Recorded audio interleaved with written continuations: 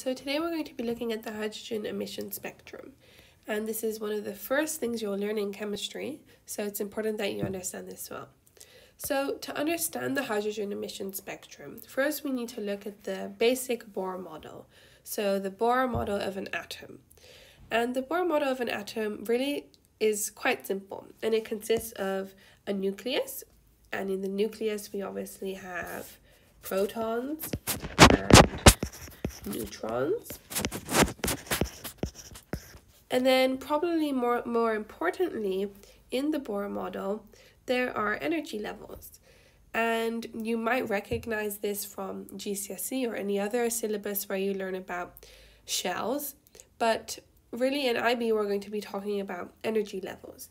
So electrons, which are on the energy levels, can only exist on a discrete energy level. And they have certain amounts of energy.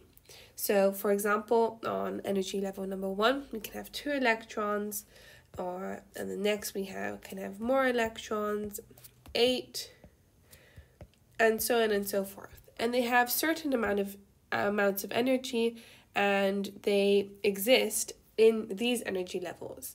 And when we're talking about energy levels, we're really talking about where is the highest probability that these electrons can exist. So in this case, this is energy level 1, 2, 3, and 4.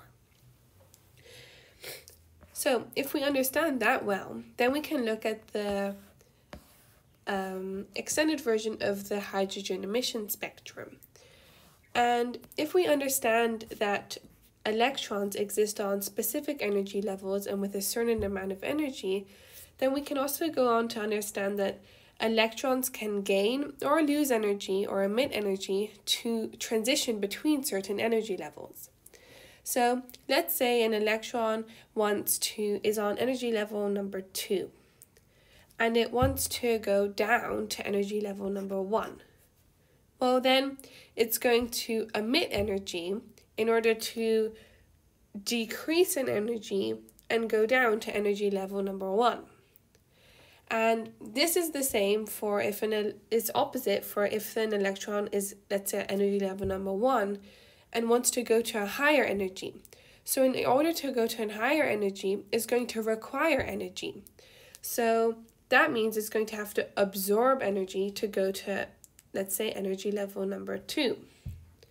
So when an electron moves from a lower energy level to a higher energy level, we say that it's absorbing energy and that it's in the excited state.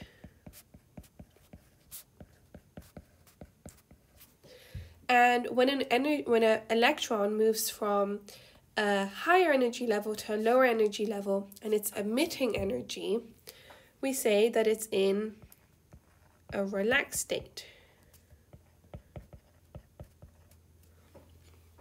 So this is really the core of this concept. And then if we want to look at the emission spectrum, which is what this is called, we're going to be focusing on electrons moving from a higher energy level to a lower energy level. Now, to understand this in terms of visually, we can look at the colors, so the color spectrum. So on the first spectrum here, we can see an absorption spectrum. Now this is really important to understand. So from what we just learned, when an electron absorbs energy, it moves from a higher to a lower energy level. So that means that the colors, there are going to be certain wavelengths of energy that are going to be absorbed by an electron, which are going to cause there to be lines on the spectrum. And the opposite is true for the hydrogen emission spectrum. So when an electron moves from a higher energy level to a lower energy level, it's going to emit energy, and it's going to emit photons or packets of light or energy. So that's going to create colors on the emission spectrum, which we can see here. And so really now we can draw the hydrogen emission spectrum. So when drawing the hydrogen emission spectrum, there are a few things that are important to draw.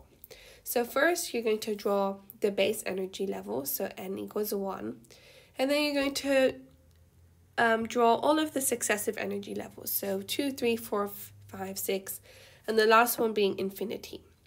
And it is obviously when the energy levels are increasing in energy as you go up, and they become closer together, or we say that they converge.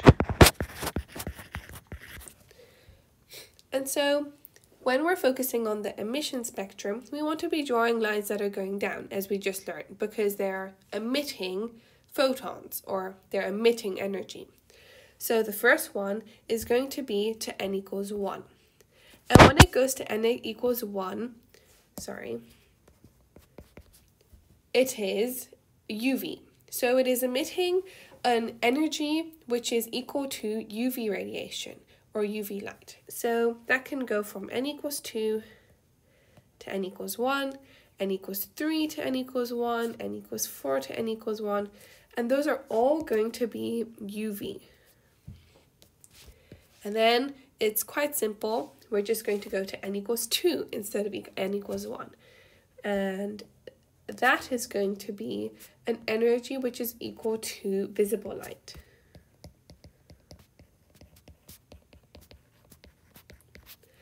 And then lastly, the ones that we like to include is into n equals 3. And n equals 3 is infrared.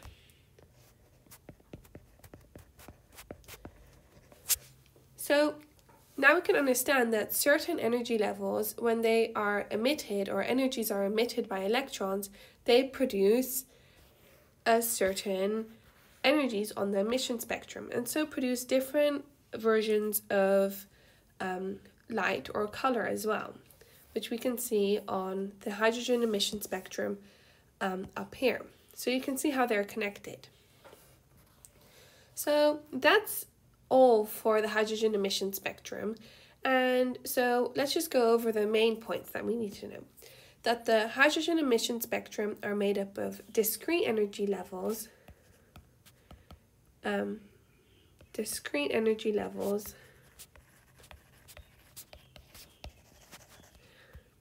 with electrons with a certain amount of energy,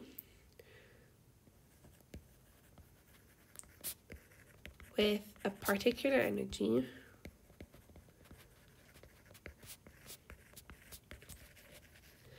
and the energy levels converge as they successively increase.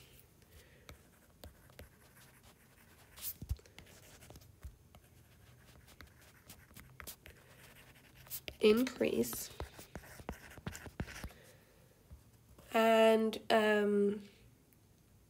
when electrons can either be excited or relaxed,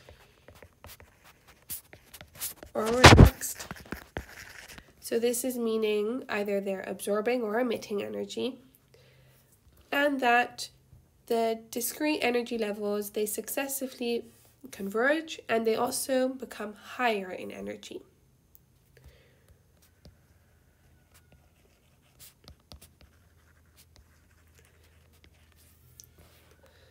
So those are the main points that you need to know for the hydrogen emission spectrum. So I hope this video was helpful.